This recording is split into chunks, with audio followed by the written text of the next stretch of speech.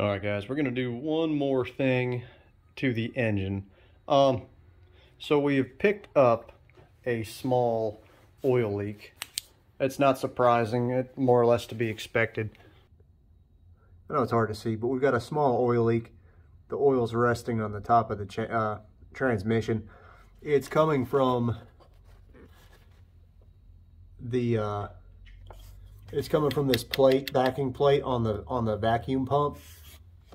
So unfortunately, as you can see, in order to reseal this, you have the 3 Torx bolts, but then you have these 3 10mm bolts. I think they're M6 by like 50 or 60. That's got to come off.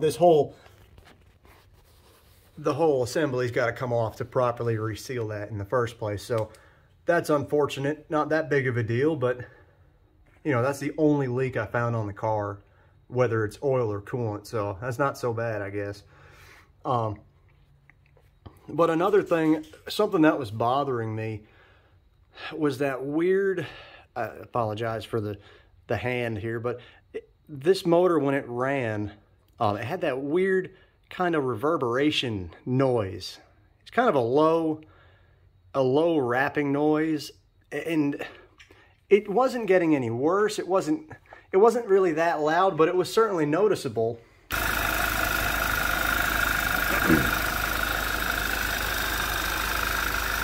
And there was one thing in particular I noticed while I was doing it, and even looking back in the video, when I removed the oil cap, the noise changed a little bit, and then it was very distinctive when I put it back on and you know, and cinched it down. The noise started to sweep almost. It had a little bit of a sweep to it.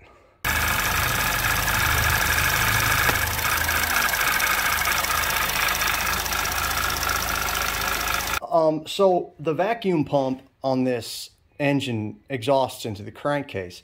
So that made me think maybe it's just a vacuum pump being noisy. It's hard to pinpoint odd noises like that on these engines, but that to me is the most realistic cause of that noise. It's just the vacuum pump's a little noisy. Another possibility is our fuel pump tappet, the roller tappet. It could have some excessive clearance in the diaphragm. It's the plunger bore itself, allowing that tappet to knock slightly in the bore. But that, I don't think that would have changed with a sudden drop in crankcase pressure. You know, I also thought maybe it's just the mechanical noise of, I mean, because we have a four lobe eccentric on the cam that's driving that roller tappet that drives the fuel pump.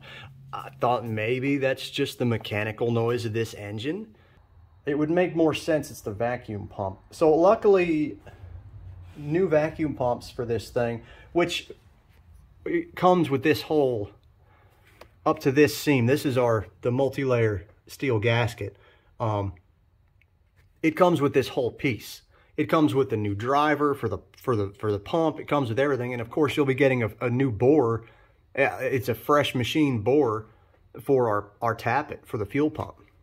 Considering this has to come back off anyway to reseal it, and considering this is an original part to the car with 158,000 miles on it, let's just put a new one on. I mean, that's knocking out a handful of potential issues right off the bat.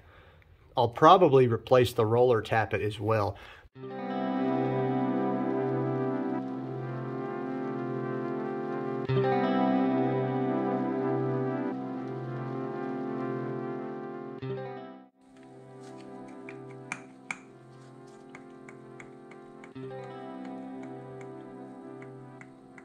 I think I found the source of the problem.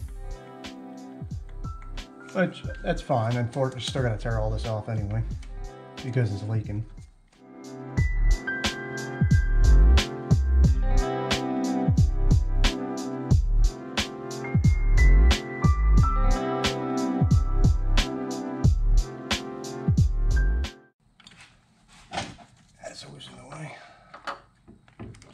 gasket is coming apart. I mean, it's obviously everything's getting oil, but there's the, I'll get better up close pictures of this, or video of this rather. I said the bore looks fine. Everything looks good. And the cam looks fine. You see how much room there is for noise? I mean, this is just the driver. This is just the driver for our vacuum pump. Oop, dang it. So first things first, this thing is full of oil.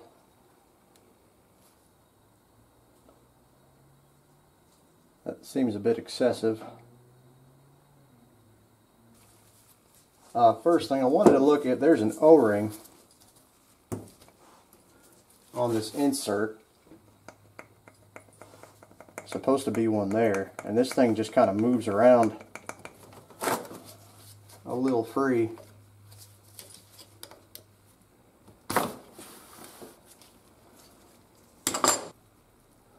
That O-ring is pretty flattened. This thing was just, as you could hear, it was just flopping around in there. So this O-ring was not making a good seal. So this was not making proper vacuum to begin with.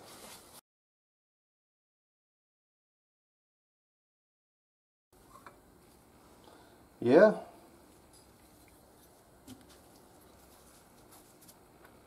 Vacuum pump's full of oil.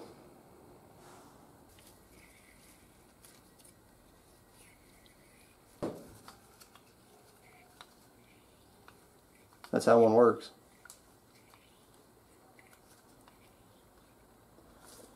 Yes, we're just playing around at this point. That's how a supercharger works. No, it's not exactly how a supercharger works. So this little port right here is the intake side. This port lines directly to that right there. Now, with this being in the condition it's in, and with this being flattened out and this just floating around in here, I believe the vacuum pump, I can only assume, started sucking oil somehow. You can see we have a baffle.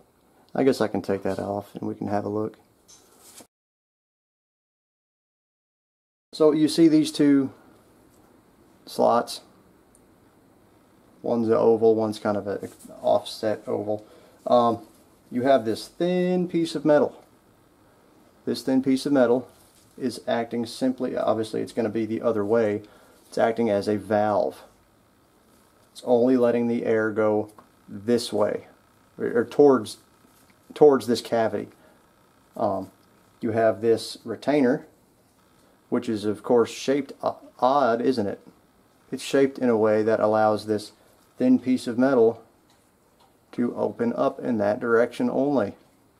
So you more or less understand, this is the valve that's obviously going to be on the other side of this. As this vane is moving, it's, again, you have to imagine this, there's a flat cover over this, so it's sealed. It's pulling the air through this port, which is of course being intaked through this port. Now, as you'll see, we have this other port on the back side of the stator, or on the back side of this drive. Now, this little flapper valve is going to be on the back side. So that's being pulled closed. Not allowed, and so I have a feeling this little piece is wore out. Maybe there was some crud. I'll have to look at the back side of it, but I'm fairly certain that's where we were pulling. I think this vacuum pump was pulling in oil past this valve. That's why this thing was full of oil, and obviously not working properly, not creating a vacuum, and creating excessive sound. and possibly even why the motor wasn't running as smoothly as it should have been. It was a very small little hiccup here and there, but there's obviously, this is not supposed to be in a hydrolocked state. That would be bad for everything. So again, we are creating a vacuum, creating a vacuum, creating a vacuum. We still have a little way to go. This channel is still open, still open, still open. We've created vacuum right up to this point. But now this pneumatic circuit is starting to close, but it's under vacuum. We still have a ton of vacuum in this cavity, more or less neutral. It's neutral, except in our case, our valve was pulling in oil. So what is this doing now? Okay, so we have a massive amount of negative pressure, and now what is it doing? It's doing its job again. On this side, it's pulling in more vacuum, but now we're compressing what was once just vacuum, which is allowing this valve on the other side of this valve to push that way. And it's compressing. It's not really compressing anything. It is slightly, but it's not a huge amount, because this is just pushing out. It's pushing it all out through that port on this side. And then it's obviously over here just doing the same process over and over again. So there might be a little more to it with that. I don't really understand the point of possibly this is just for slight lubrication. It may be designed in a way to allow for that. I mean, this looks like it would be for oil to just trickle in here and be picked up by the vein. There's an oil galley hole there. There's the groove in our drive, and on this side, there's the line for the oil to trickle out into here. I'm not giving you a class on vacuum pumps. That's just basically how this works. But anyway, our problem was this thing was obviously just gushing with oil. That was likely our big problem. And it was probably leaking out of this seal because it was then trying to pressurize oil. I kind of feel bad for revving the engine now. I didn't think it was, you know, but again, we're all that force is against some plastic. You know, it's a good thing nothing bad happened, but I wrapped that thing out to about $4 grand. You can see where our tappet was riding. It's a little scratched up towards the edges, isn't it? That could obviously create a little excessive noise. If you look towards the edge, further down, you can see the markings. Not bad for 158,000 miles. So we're going to replace it. You know, and that's indicative of just wear and tear. It slips in here. 2 rotations of the crank is 1 full rotation, but 1 full rotation of the cam are 4 applications on the plunger. So not bad for 158,000 miles to only have a couple transfer markings and some scratching. Alright guys, we've got a nice fancy box here from ECS Tuning.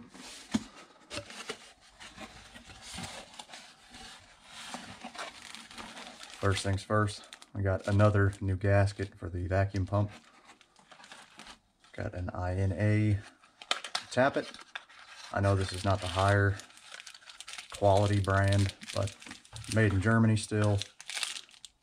We have an INA tensioner assembly on the on the car as well, the accessory belt tensioner. We have 2 brand new bolts, OEM 4-hour fuel pump. We have another new O-ring for the fuel pump. We have our 3 mounting bolts for the for the vacuum pump. And last but not least, we have our brand new vacuum pump, completely assembled. Obviously we need to lube up at certain points. Still on the plastic. This is Hamburg Tech.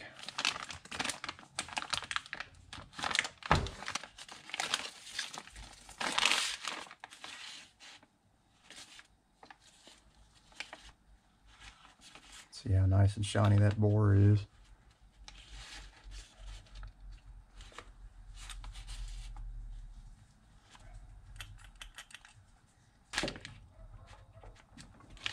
This one doesn't this one doesn't move around like the other ones did.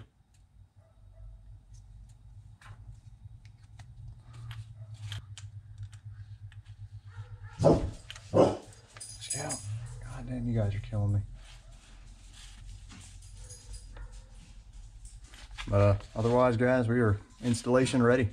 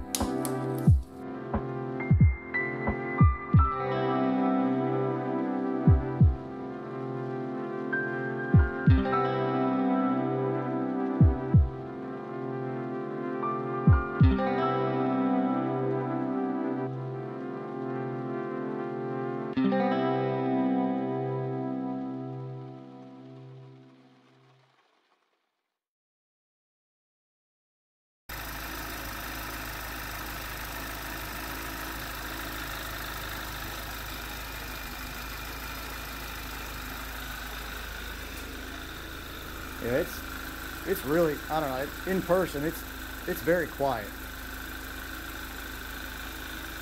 I mean, like I said, you can still hear that noise, but it's not very loud at all.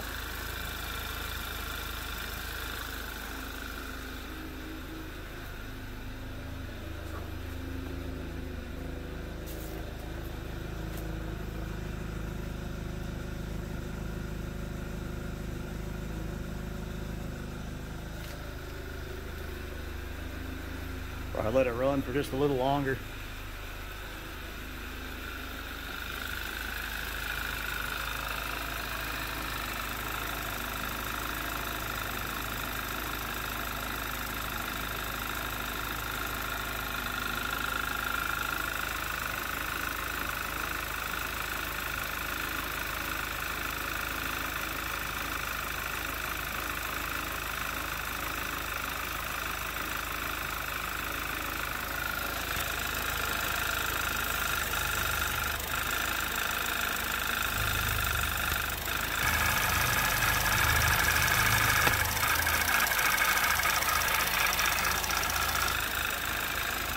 Yeah, it's much quieter.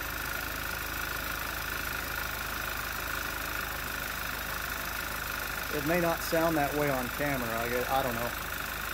But yeah, it is what it is. I feel a lot better about replacing those components, so.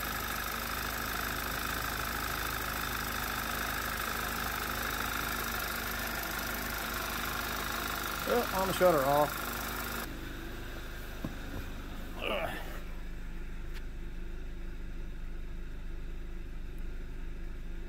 Gotta get some fresh fuel in this thing.